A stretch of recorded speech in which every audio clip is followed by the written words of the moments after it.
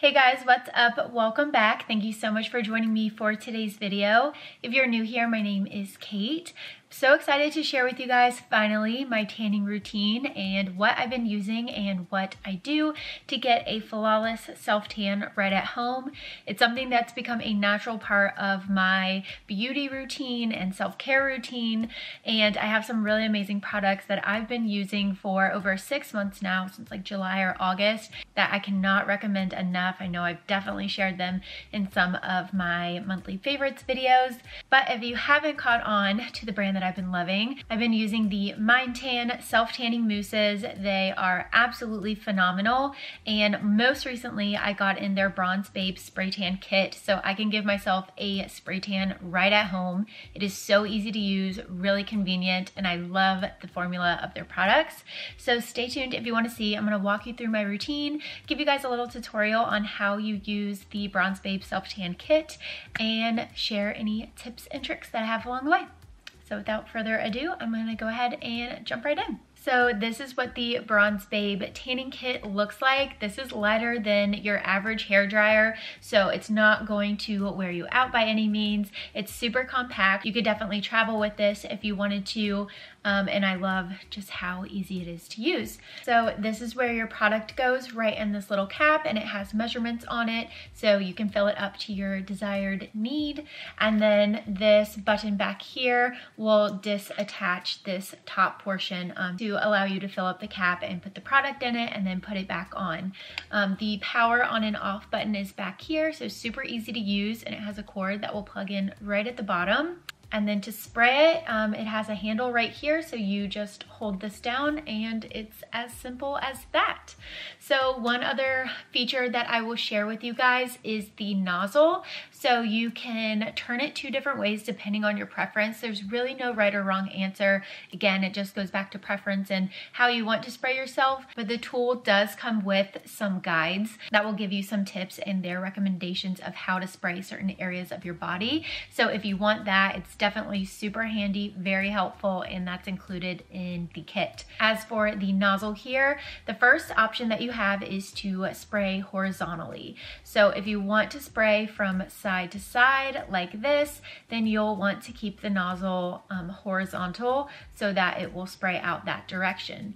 If you prefer to spray vertically, all you have to do is turn it up, and then this is how you would keep it for spraying up and down. Another feature that I will share with you guys and that I really love about this tool is their intelligent air smart switch. So back here, you have the option to choose your airflow. This is really great in terms of controlling your tan, deciding how much product you want to come out, and it goes from 1 all the way up to 8. So there's a lot of different options. I found for myself, I personally like to keep it between a 4 and 6. I found that that works really well for me. And then if I'm spraying my hands or feet, I will put it on a much lower setting, so more like a 2, even a 1, for just testing it out and seeing what might work best for you. As for the product itself, they have a ton of different colors and undertones, just depending on the type of tan that you want and the depth that you want for your tan. I personally really love their violet shade, which is a super dark, rich, warm brown finish. This has kind of been my go-to and what I will be using in today's video, but I do also love their coconut water spray tan mousse or mixture for the self-tan kit. It is amazing and a gorgeous color as well. And a feature that I love about basically all of their products is that they are a 1-hour express.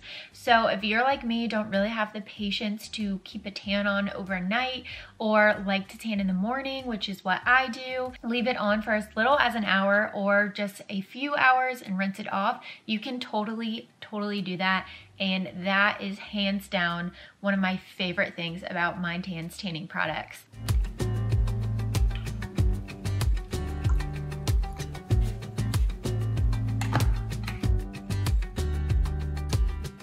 As my step 1 for tanning, I always recommend exfoliating before you go in to tan any parts of your body, especially your legs. I like to use a little polish or scrub just to really get in there and remove any dead skin cells, and then I'll go through and shave as well. but this is definitely an important step that I recommend not skipping out on.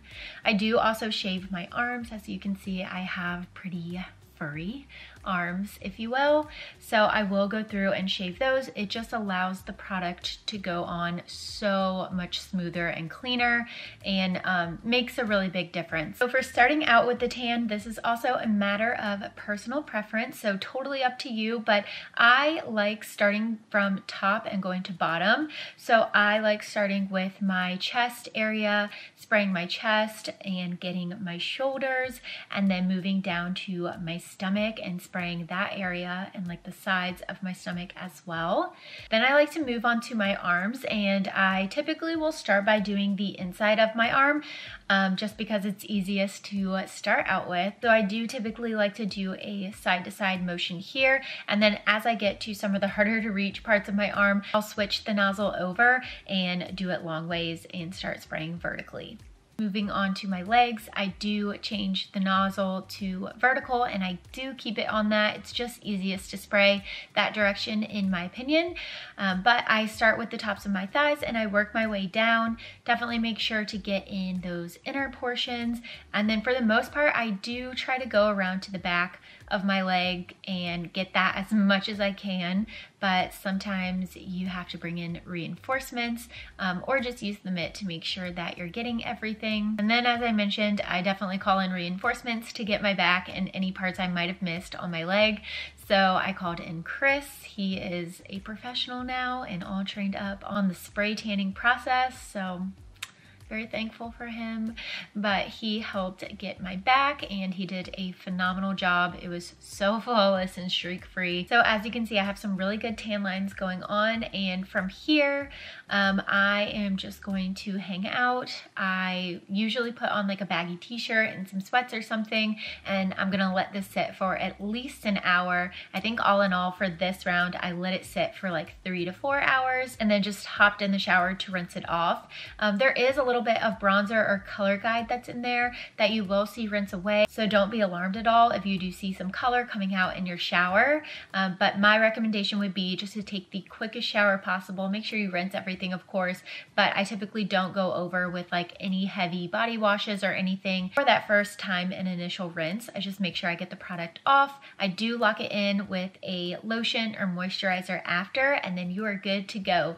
Your tan is still going to develop for the next 24 hours, and I love that because I feel like I wake up the next day feeling even tanner and more beautiful than I did after that initial rinse. But I'll insert a little before and after pic so you can see the results from the tool. But as I have ranted and raved throughout the video, I genuinely just love their products, love this tool so much. I love the streak-free, flawless color that it gives. Now, as you can see, streak-free in person. It's just a really smooth, natural-looking, gorgeous color. I am into that. I feel so pretty and sun-kissed, and I haven't been out in the sun at all.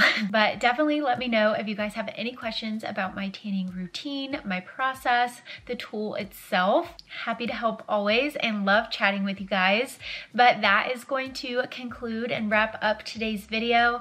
I hope you all enjoyed. Thank you so much for tuning back in and watching, and until next time, love you.